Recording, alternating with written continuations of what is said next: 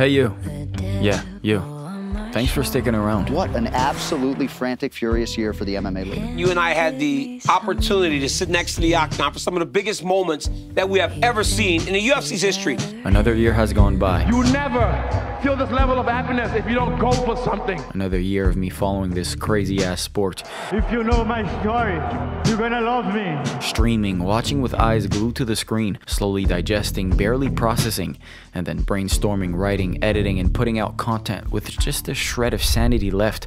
Believe it or not, this whole thing is hard work, but with every brutal knockout, every masterful submission, stare-off, and every epic war waged in the infamous octagon, I'm reminded why I keep doing this. It was one of the funnest years that I've ever been a part of as a part of the UFC. And I get right back on my laptop and resume where I left off. This video especially was hard fucking work, but here's to the sport we all love, mixed martial arts. And today, we will celebrate the good and mourn the bad of 2023. Check out the Patreon for a music playlist, video thumbnails, and get your name in the credits of each video, and some pretty dope editing breakdowns. I got a lot for you over there, but over here, we'll go over 8 categories in total. So many nominees, so many close calls, but one victor for each. And looking back at 2023, I can say for sure, 2024 will have to be something else to surpass this one.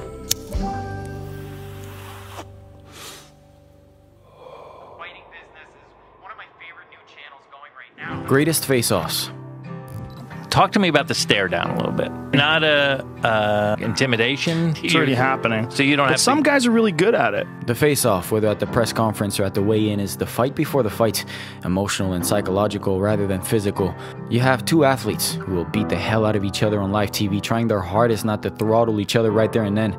The following 3 face-offs had it all. Hype, intensity, and begrudging respect, all at the same time. Runner-up, Khamzat Chimaev versus Kamaru Usman. Khamzat versus Usman was a dream matchup at 170 for a few years. The unbeatable champion versus the unstoppable contender. Sadly, this fight slipped away, and we weren't sure we would ever see these 2 in the cage. I'll go down and fight you, but then you say, no, I don't want to make that weight. Come up to middleweight to fight me. But 10 days before UFC 294, Usman was brought in to face Chimaev on short notice. It was a little late, but we were getting it. The respect was apparent, but at the face-off during the press conference, these 2 welterweights still wanted to kill, and they were still the beast we knew them to be.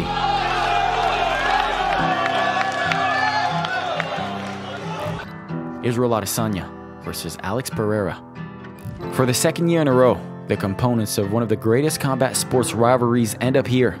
Last year, Israel was the champion and Alex was the challenger. With the defeat at UFC 281, much had changed, and in the press conference to promote the rematch at UFC 287, Adesanya was staring at his apocalypse, and that apocalypse looked right back at him, without blinking even once. Incredible, boys. Thank you. Winner, Alex Pereira versus Jiří Procházka. Stare-downs and face-offs are amped up when there is something extra on the line, prior history or bad blood, but there are matchups where the 2 fighters are the classiest guys on the planet, and yet they stare at each other as if a familial feud has been going on for decades. Our winner for this category, the in-cage stare-down between former middleweight champion Alex Pereira and the former light heavyweight champion Jiří Procházka. The crowd was losing its mind over what was to come, but I'm pretty sure Alex and Jiří felt like they were the only 2 people left alive in the world. It was that intense, and on some level, personal.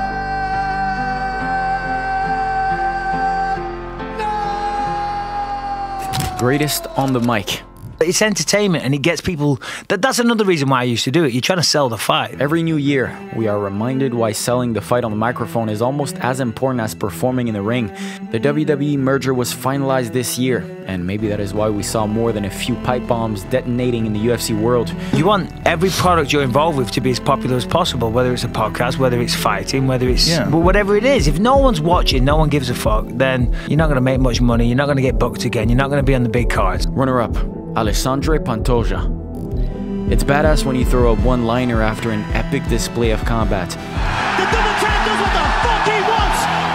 But there are times when you speak from the bottom of your soul after leaving everything inside the octagon, and you end up here. Pantoja, the dark horse of the most underrated division, finally claimed gold at UFC 290, and he didn't scream that he was the best in the world. He thanked his family at ringside and wondered if his dad would finally be proud of him. My mom take care of me and my two brothers alone, you know. Now, Dad, you proud of me, Dad. You proud of me. Runner-up, Dricus du Plessis.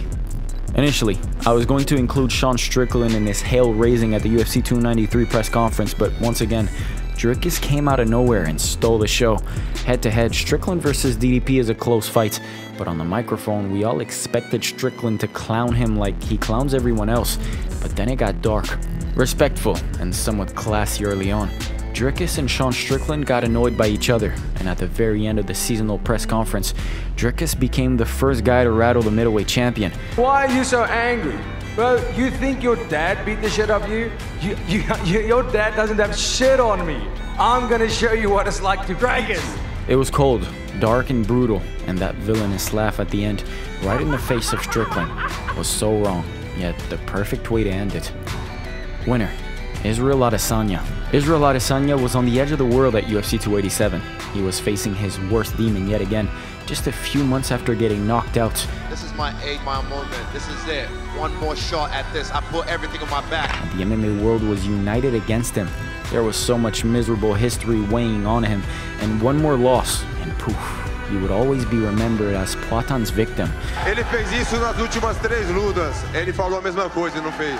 Yet, despite all of that, Israel Adesanya finally did it, putting his boogeyman to sleep and finishing him off with 3 arrows for good measure. He had finally done it, and with the jeers now turned into cheers, Israel gave one hell of a promo to close out an epic rivalry. People, Earth, I hope every one of you can feel this level of happiness just one time in your life. You could almost feel his relief and happiness. I'm blessed to be able to feel this again and again and again and again and again.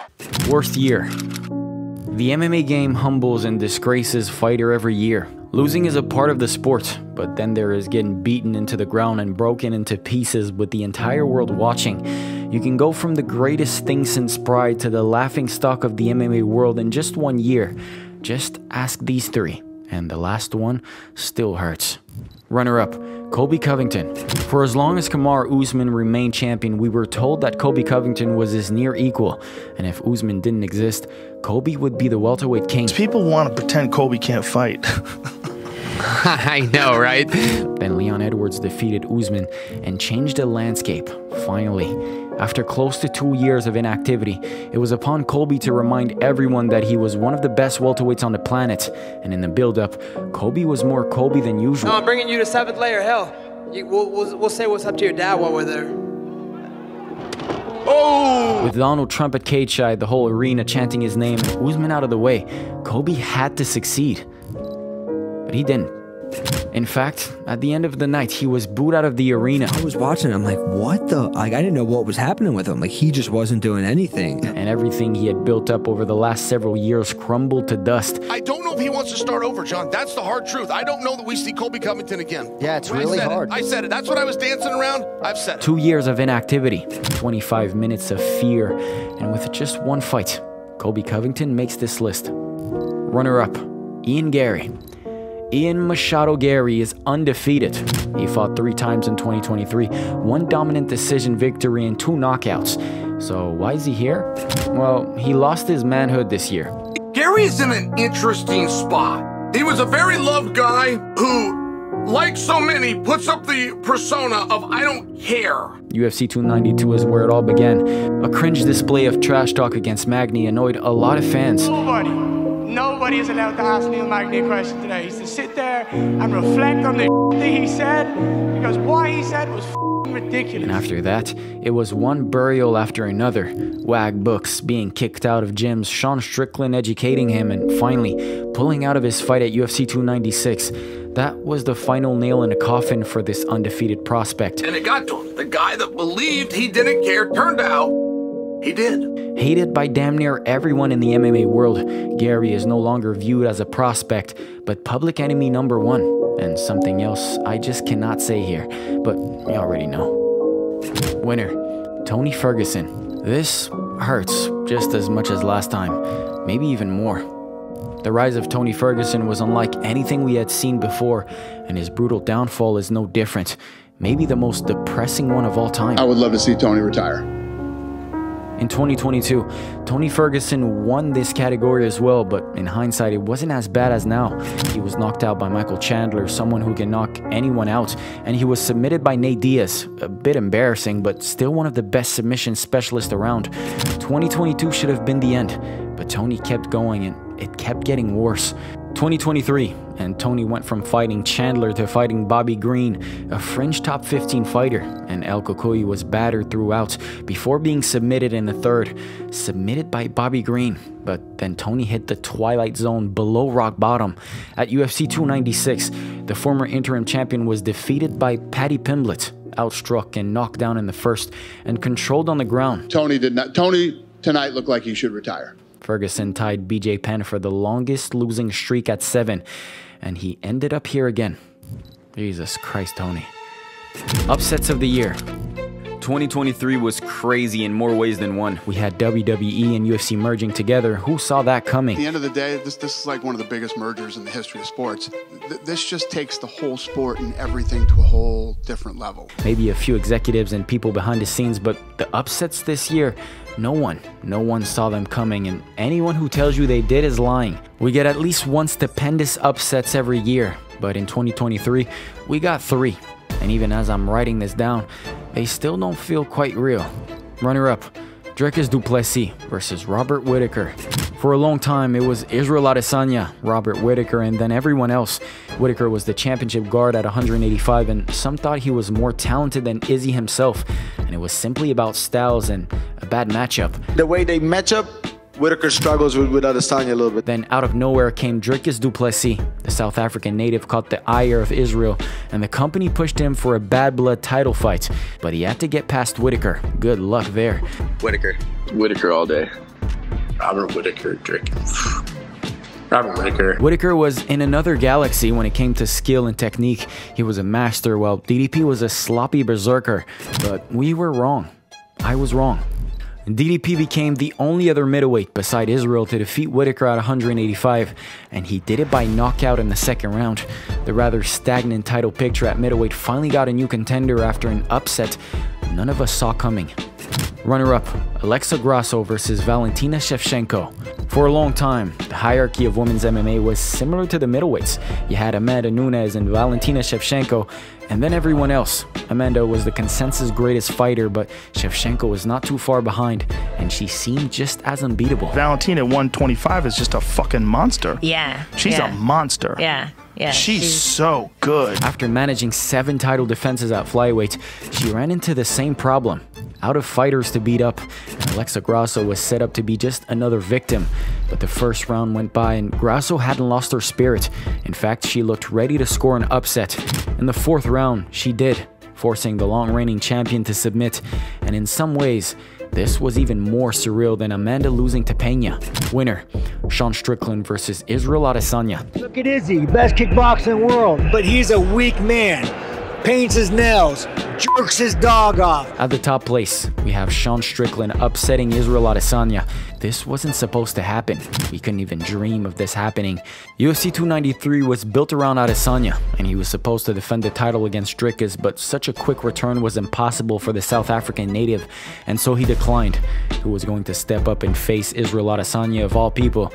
Enter Sean Strickland. Here's the thing about Izzy, man, the China man. If we could start calling him the China man, the China whore, Chinese whore would be nice. You fight a guy like that, dude, little twinkle toes, running around, dance around, it's hard to shoot. You know, you're gonna have to go nose to nose, dick to dick, and make it a war. Popular belief was that Strickland, with all the ammo he had, was going to annihilate Adesanya in promos, and Israel would slaughter him inside the cage as a punishment. The first prediction came true, and Strickland stole the show at the presser. I'm ready to give what it needs to give. Because not only do I represent America, but I represent you guys. I represent you. And then it was Izzy's time. Adesanya is really, like unique fighter. One of the best. I think probably a round 2 KO for Izzy. I think Izzy's going to win by KO, to be honest. part 2 of the prediction went terribly wrong. Rocked and nearly finished in the first by pillow-fisted Strickland. Adesanya didn't know what to do for the rest of the fight. In the 5th, with the title win as certainty, Strickland was still not satisfied, and he screamed at Israel to give him a fight. Michael Bisping-esque, as Mike Goldberg would say, but I'd argue this was even bigger and deserved the honor of being the upset of the year and the year of upsets. Fighter of the Year. The most competitive category in the video. Fighter of the Year, I mean, yeah. I don't know, I mean, who is there? This will invite a lot of discussions and maybe a few flame wars, but like I said in the last one, I welcome it. 2023 has been a year of great triumph for a lot of UFC athletes, but the following 3 achieved more than a W. They won in the history books. Runner-up, Alex Pereira. Alex Pereira is your Fighter of the Year. 2023 started on a bad note for the former Glory champion, as he was finally defeated by Israel, and he lost the middleweight title without a single title defense. Adesanya had no plans for an immediate trilogy bout. I think that Pereira probably moves to 205 after this fight. He's a monster, you know. And so Poatan went up to 205 to do what Israel couldn't, becoming champ. In his first fight at light heavyweight, he defeated former champion Jan and got a shot at the vacant title against the returning king Jiří Procházka. At Madison Square Garden, the same iconic arena where he won the UFC middleweight title, Alex landed that left hand yet again and became double champion in under 10 UFC fights. Not positive he's nominated for an award that he absolutely should win, and I'm coming to you guys hoping you elevate him and he could win it. Avenged Glover, Haunted Izzy, became double champion. It was a damn good year for Poatan. Runner-up, Sean Strickland. He's nuts. He's so out of his fucking mind. But that boy can fight. Sean Strickland loves to fight, and he fought 3 times in 2023. He had something to prove after the close loss to Jared, and in January, Strickland was in the cage, defeating Imavov to begin 2023 with a victory. In July, Strickland knocked out Magomed, and it was now 2-0. But then came the big one. You think the Australians want the Chinaman to win? They don't want the fucking Chinaman to win. Nobody likes fucking Izzy. Izzy's a fucking cringe lord. Dricus declined a short turnaround to face middleweight champion Israel Adesanya in Australia, and Strickland was offered the fight. 3rd fights in a couple of months, and against arguably the best striker in the company. Of course, Strickland accepted, and he ended up winning. 3-0, and a victory over an all-time great. Strickland himself was surprised at how easy it was. I still can't quite wrap my head around you guys. I thought it'd be a lot harder. But there is this one guy who had an even better year. Winner, Islam Makhachev. Islam defeated an all-time great contender in 2023 as well, but he did it twice. This was a legacy fight. It was a truly big deal. We find out how great the greats truly are in moments like this. In January, Islam defended his title against the featherweight champion Alexander Volkanovski, and it truly was a super fight. Competitive and a masterful display of MMA. Islam won that night, but it was close, and there were some unanswered questions left. Listen, Volkanovski didn't get the job done, but he pushed him to the limit. That was by far the toughest test of Makhachev's career. October, UFC 294, and the 2 champions faced each other again. Volk was brought in on short notice, and Islam had more time to rehydrate. I'm not going to go into too much details, just know this. Islam landed a brutal kick to the head and put Volk unconscious. 2 title defenses against a pound-for-pound great and maybe the best featherweight of all time. I just show my level now. I am not just wrestler, I am not just grappler. Islam started and finished the rivalry in 1 year, and for that, he is the Fighter of the Year. Greatest submission. Submissions will never get as much awe and respect as knockouts, but when done right, they are just as terrifying as a brain-rattling KO. It takes strength, opportunity, but most importantly, skill. Runner-up, Shavkat Rakhmonov versus Jeff Neal. Up until UFC 285, Shavkat Rakhmonov looked pretty much indestructible, but Jeff Neal tested him and pushed the undefeated prospect. But Rakhmonov fought back, brutalizing Neal in a clinch before eventually taking his back and strangling him with a standing choke to improve his undefeated record to 17-0.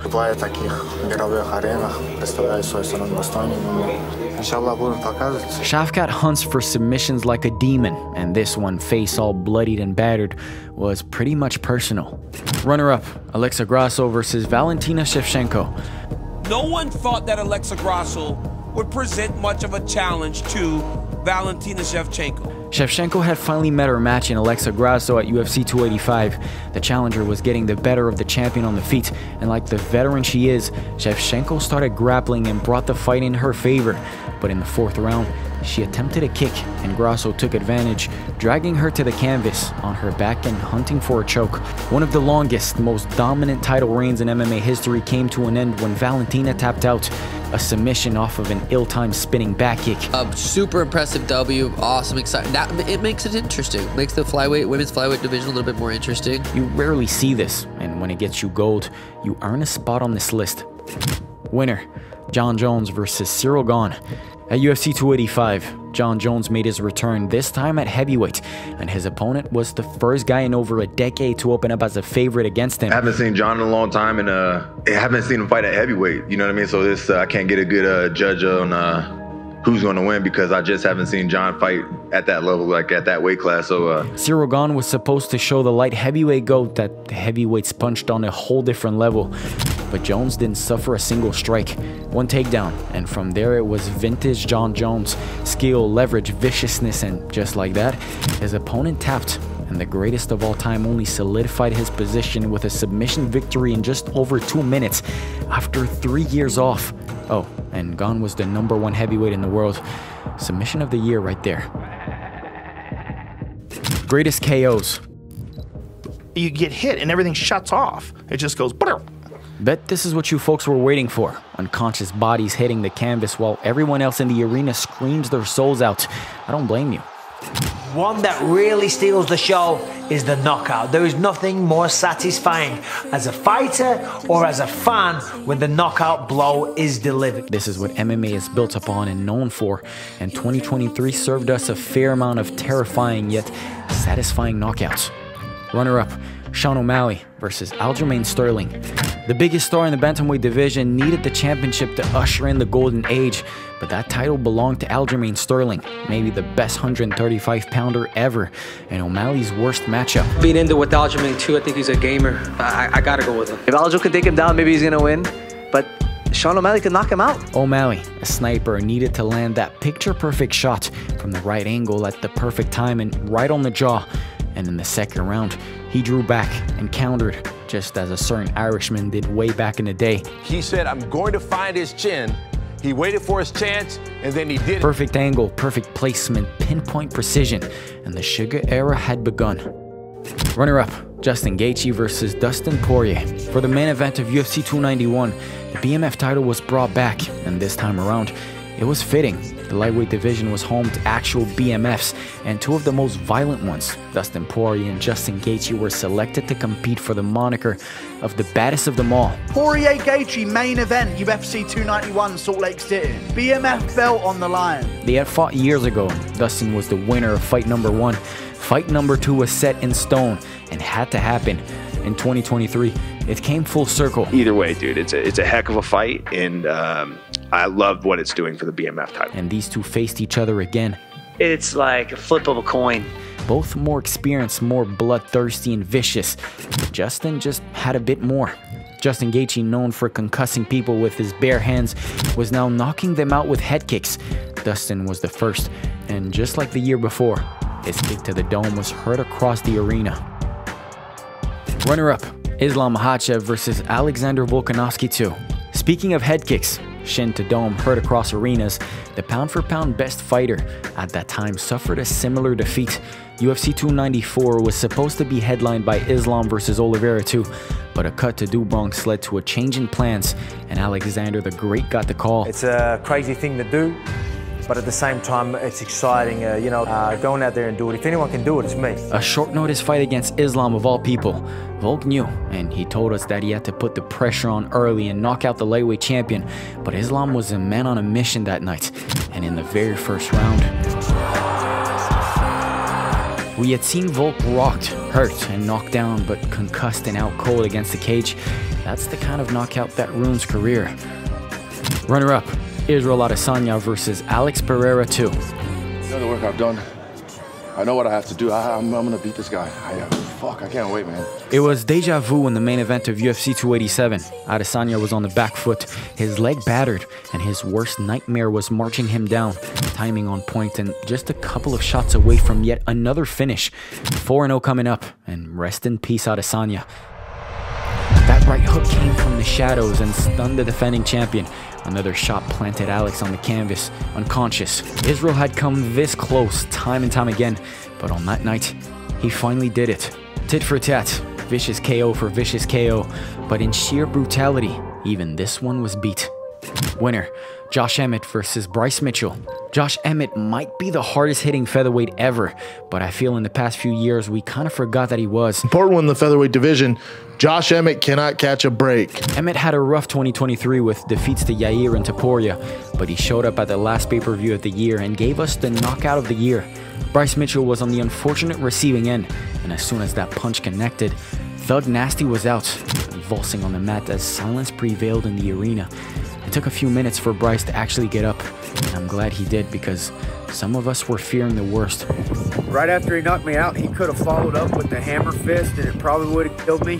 He didn't even follow up with anything, and I'm so gracious for that. I will forever remember that. Josh and Bryce aren't world champions or superstars, but that knockout was primal and gets the top spot. That's the punch that gets you that you don't see. He never saw it. That's what the worst. That's the worst. Greatest fights. Finally, at the end, we look back at the best fights of 2023. Technical, skill, star power, entertainment, and gore all shall be taken into account. Runner-up, Jared Cannonier versus Marvin Vettori. You put maybe the hardest hitter in the division against someone with an ungodly chin, and you get one of the best fights of the year. Jared Cannonier versus Marvin Vettori, big fight for the middleweight division. Jared Cannonier and Marvin Vettori main event UFC ESPN 47, and Jared was in rare form. I don't know what kind of energy crystal he channeled that night, but he beat the hell out of Vettori for almost the entire fight. Anyone else and they'd be sleeping on a canvas.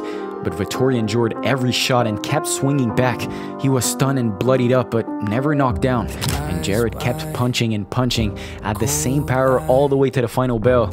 It was a gutsy display from Vettori and a Hulk-level smashing from Cannonier, rightfully awarded fight of the night. And he looked like he could run a 4-minute mile after you're done with that fight. He looked great. I wish I could run a 4-minute mile. Runner-up, Max Holloway versus the Korean Zombie. When Max Holloway versus the Korean Zombie was booked, fans were outraged. What were they thinking putting a battered veteran in front of the punching machine Max Holloway? My biggest thing is, does the Korean Zombie pinpoint a punch to be able to take out Max Holloway? Because in every other area, when it comes to that, Max Holloway, you know, you could probably say he's got the better boxing. He's got the length advantage. TKZ was contemplating retirement just a short while ago, but the Korean Zombie welcomed this fight against one of the featherweight greats to close out his career, and he went in there to prove something. Everyone expected Max to just bulldoze through him, and while he was ahead of his opponent, TKZ made his own moment count and turned what was supposed to be a one-sided slaughter into a fight of the year contender. At the end, he charged headfirst in hopes of finishing the fight, and Holloway found the counter, putting an end to the fight as well as the career of the veteran. But that was just the perfect fight to send Zombie off into retirement. Runner-up, Justin Gaethje versus Rafael Fiziev. For years, the old guard at 155 were accused of sitting on their ranks and not fighting up-and-comers. Gaethje was the prime offender, and he fought contenders and jumped into title shots, but after the loss to Charles, he gave the new guard a chance, and Rafael Fiziev, the most savage of them all, was declared as his opponent. What type of fight are you expecting from Rafael on Saturday? I'm expecting a fight that's going to blow the roof off this place. Fiziev was younger, faster, and a better striker, and in the first round he did look ahead of Justin. Rafael was looking so sharp and so clean, boom, boom, boom. But the veteran found his range and timing and started putting damage on the new guy. And Justin wasn't intimidated. It was what we expected from two top lightweights, violent and fought at a blistering pace, and by the end, Gaethje had done enough to win.